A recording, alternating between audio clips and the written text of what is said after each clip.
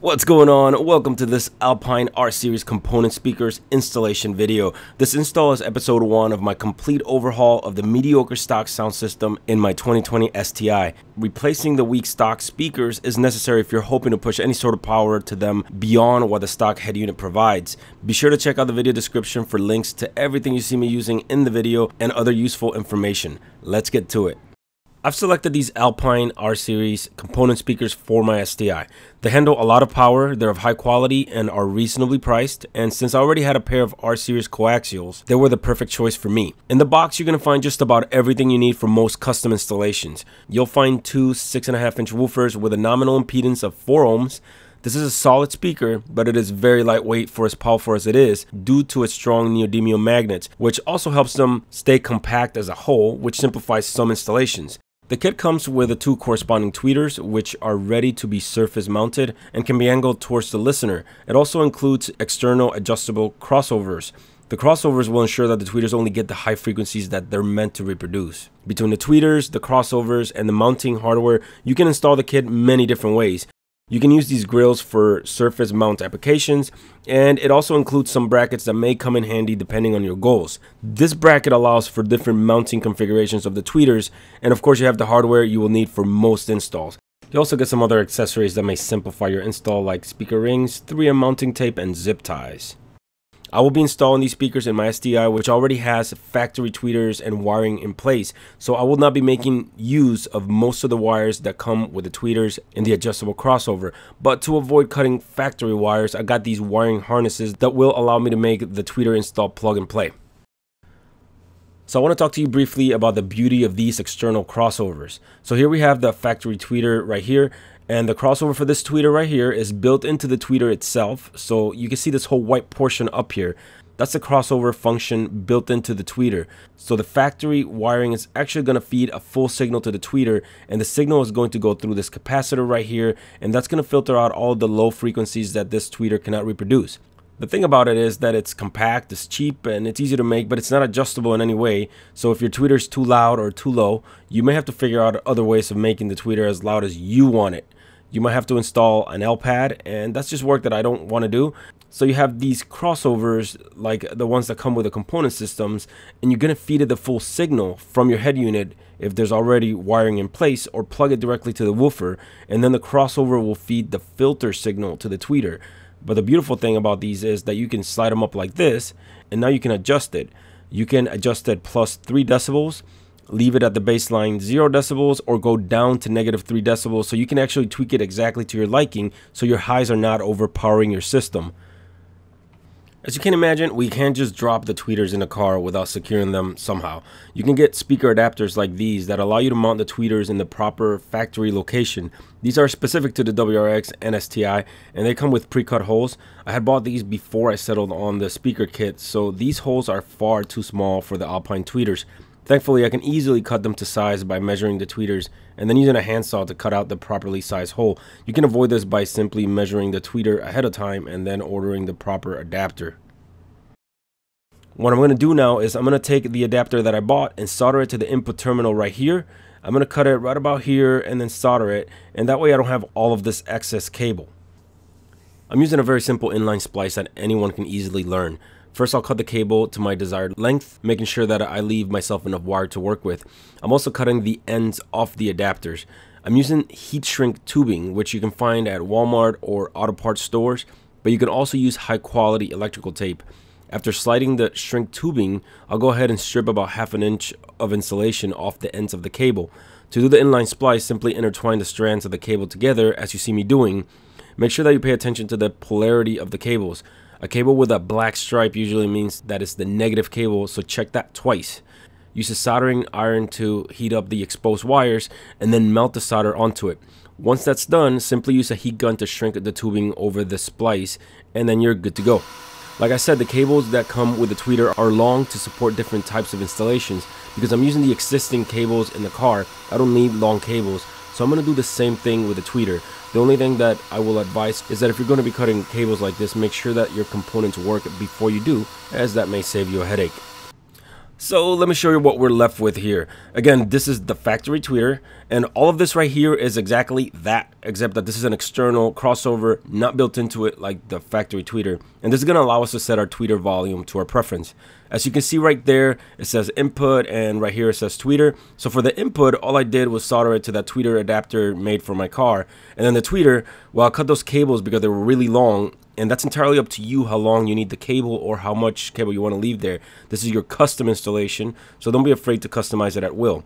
Because there's plenty of room under the tweeter, I'm just going to use that 3M tape that came with the speakers to secure the crossover to the underside of the tweeter. There's not much to it, just clean the surfaces with alcohol and then use a strip of tape to secure the crossover. This is just what I did. You may have a better idea for placement, but in this car this works just fine. To install your new tweeter, simply pry the grill off with a panel removal tool as such. Use a shorty Phillips screwdriver to remove the 2 screws and then disconnect and remove the stock tweeter. Take your newly built tweeter and then plug it in and simply secure it with the screws.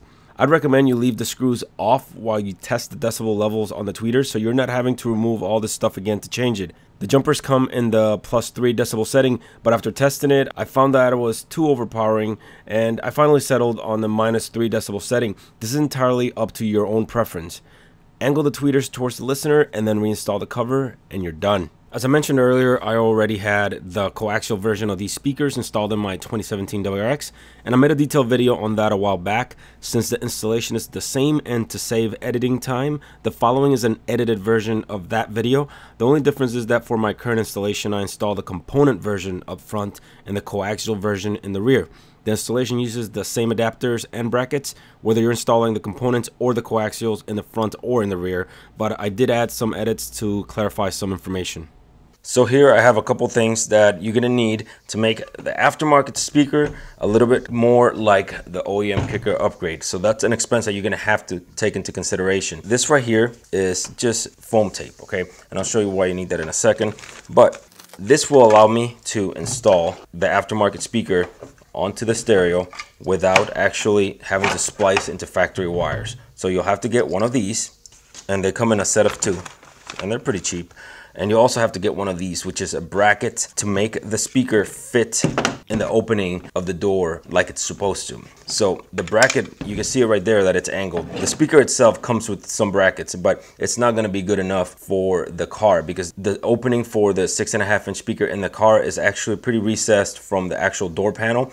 So you need something like this to push the speaker up more towards the door panel and to actually angle the speaker upwards so that it's pointing towards the listener. So you need something like this, and of course your speaker will go in like that. And then before you install the speaker, you take this tape and you put it all the way around the speaker right here. That prevents plastic on plastic. There's another thing that you may notice right here, which is the foam on the outside of the speaker. That's another expense that I recommend, and that's a speaker ring kit. There's several varieties out there, but they all work basically the same. You'll have one ring that'll go around the speaker just like these right here. You'll have another ring that'll go behind the speaker right here so that you can mount it against the panel on the door, and you'll have another piece that'll go against the metal behind the magnet of the speaker, and that's going to ensure that your acoustic energy is leaving where it's supposed to, that you don't have wave cancellation, and it's going to ensure that you can absolutely get the most out of the SoundSkin's installation. Because this is a universal speaker, of course you're going to have this bracket that comes with it. It's going to allow you to mount it in different configurations depending on what car you have. For the WRX, we don't need this one right here. All we need is this speaker bracket right here. So the first thing I'm going to do is I'm going to put some of this foam tape around the circumference of the speaker.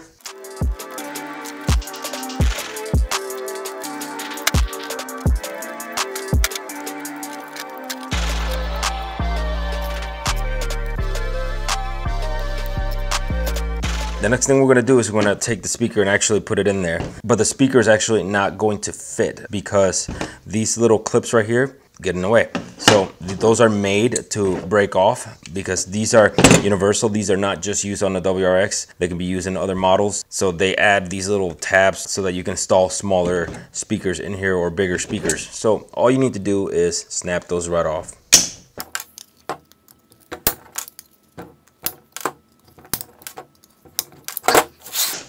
Once you do that, you'll have no problem putting the speaker right on there.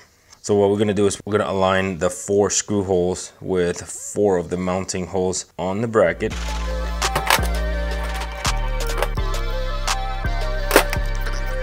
So once you do one, you can align it easily. I actually want this to be near the bottom, so I'm going to rotate it. There we go. Once you have it exactly where you want it, then you can go ahead and put the other screws in. These screws right here came with the speakers. They're in the hardware kit of the speaker.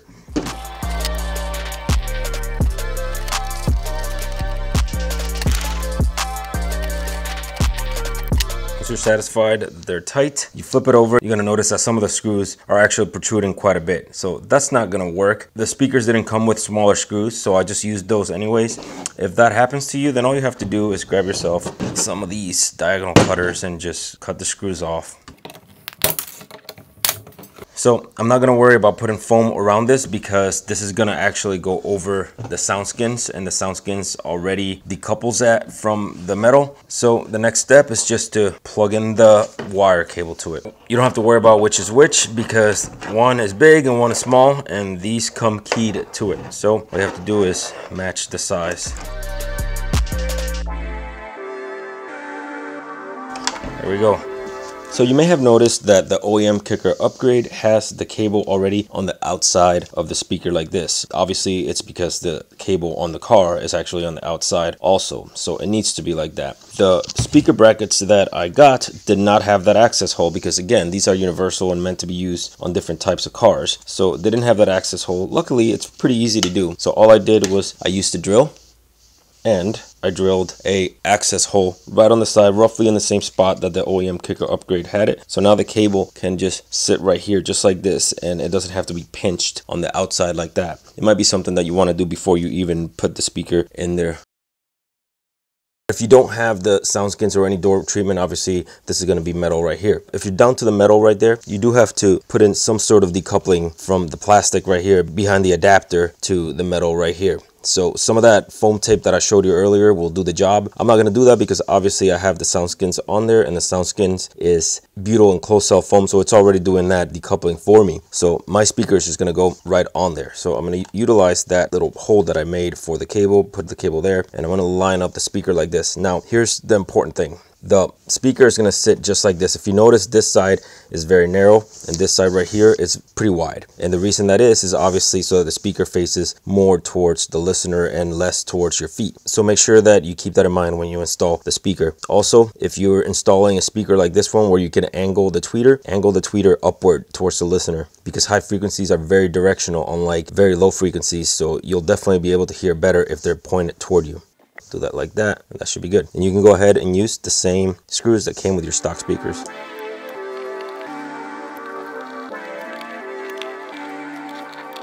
And of course you can just plug in your speaker.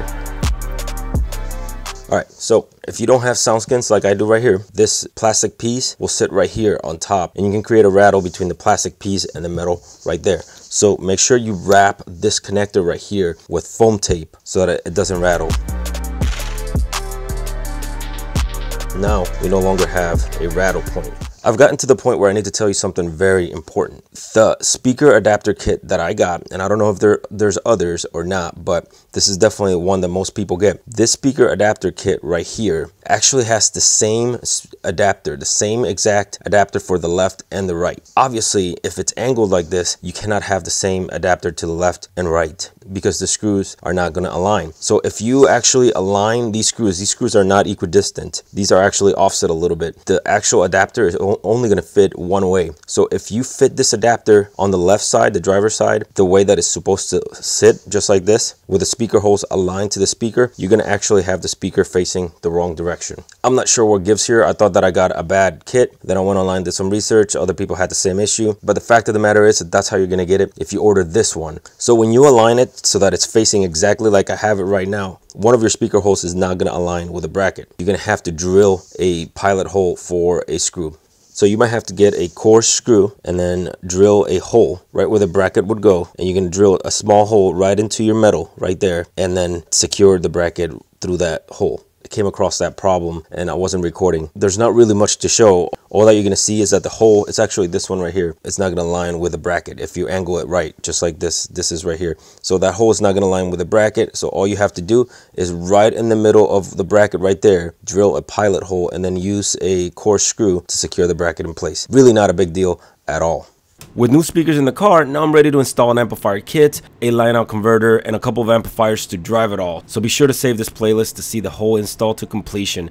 That's gonna do it for this video. If it was useful to you, don't forget to give it a like and consider subscribing for more content just like this. I'll see you next video. Take care.